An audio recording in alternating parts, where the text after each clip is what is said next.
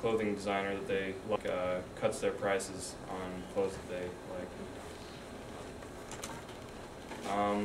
There's like the future trends of this market.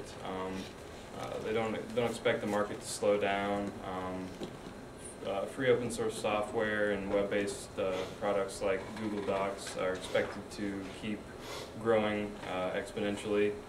And an example of these cheap/free online products include the netbooks, which are the cheapest computer you can buy on the market.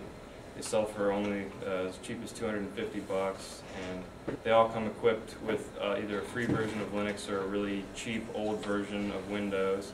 And generally, users of netbooks don't load Microsoft Office. They generally load a free online version of basically like Office.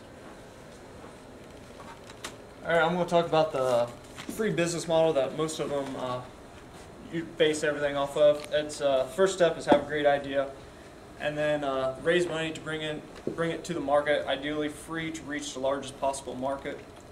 And if it proves popular, raise more money to scale it up, and then repeat until you're bought out by a bigger company.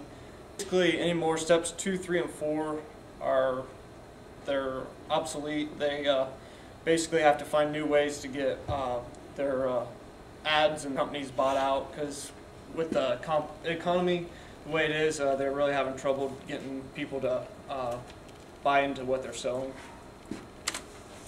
Advertising. Popular services can get by with only a few ads.